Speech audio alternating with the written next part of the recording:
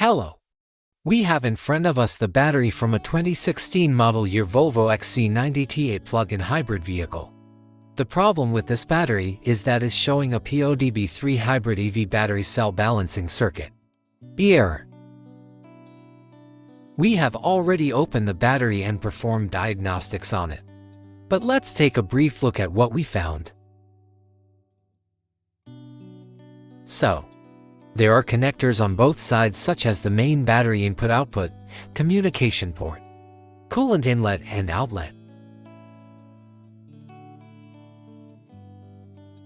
The battery is covered by a metal cover that is held on screws all around the battery, which we just need to remove and we can get inside the battery.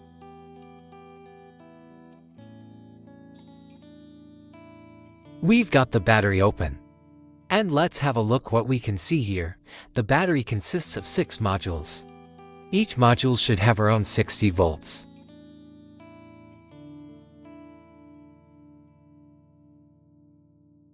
The modules are labeled I, B, C, D, E, F, and our problematic module should be module B.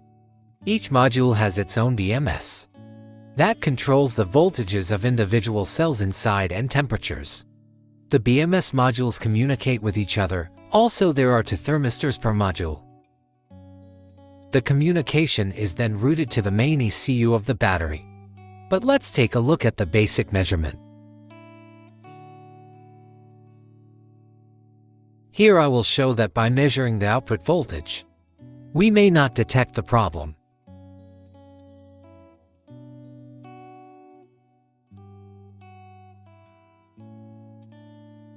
As you can see, the voltage of Module A and Module B are almost the same, and with Module B, we know it's defective. So, how to find out?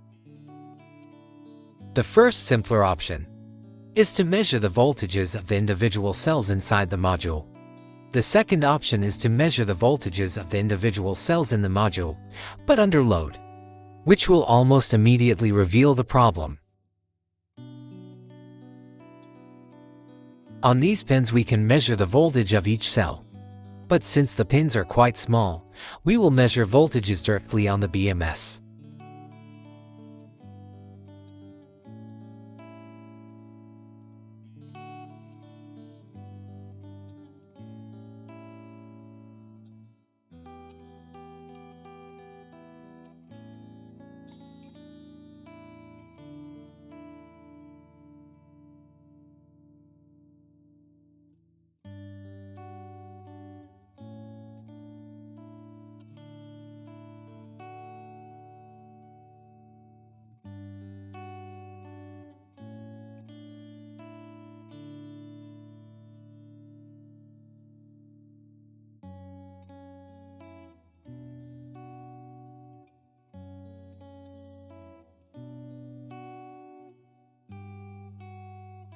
This single cell has 100 millivolts less than the others. So we can guess that this cell is the problematic one.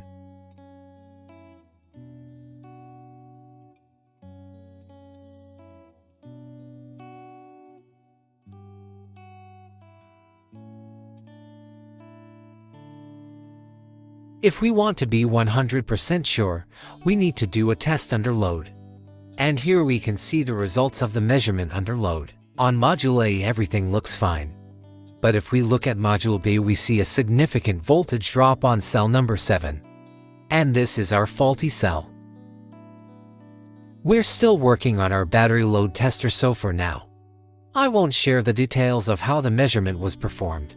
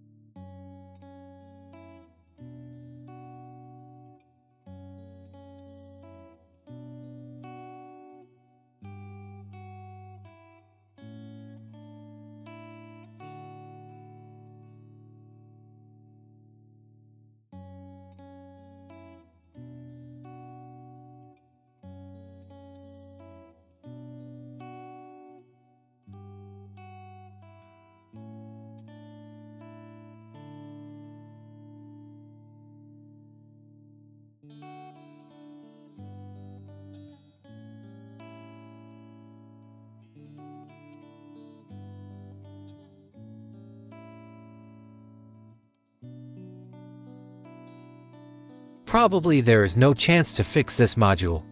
But let's take a look at what's inside and what happened.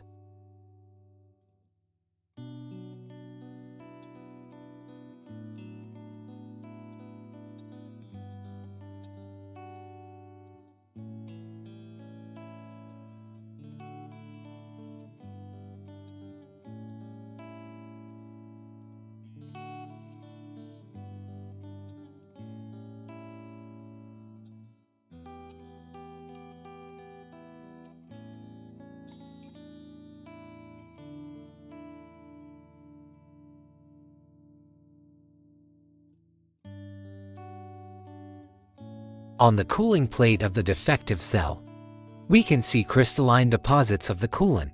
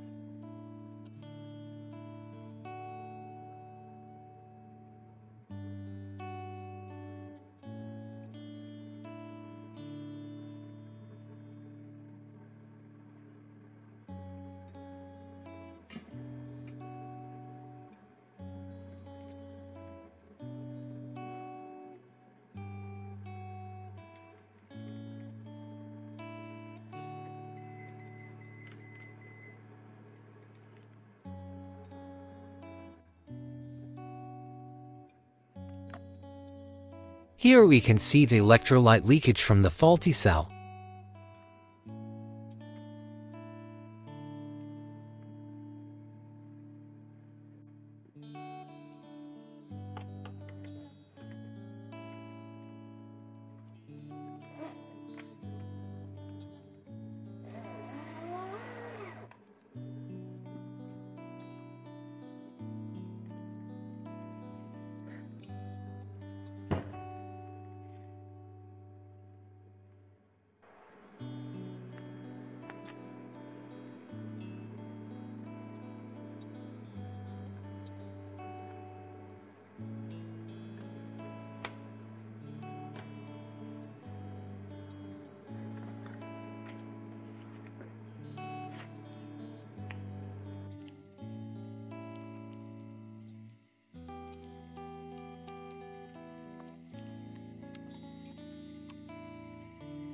If we want to remove the defective cell, we need to separate the poles of the individual cells which are ultrasonically welded together, so the poles of the other two cells are damaged in the process.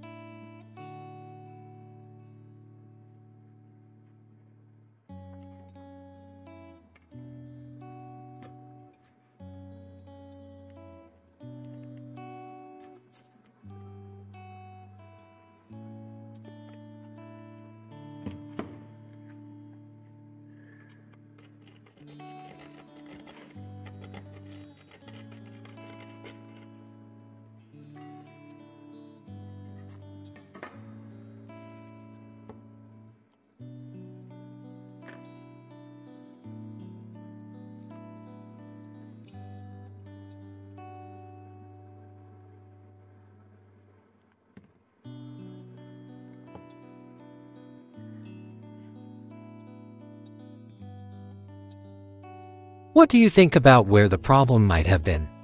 Because I am not sure. Could the cell have been damaged from the factory? Could overheating of the cell have caused the coolant to crystallize? Or could the cooling have failed, and consequently the cell was damaged by overheating? So, what do you think happened? Leave a comment below.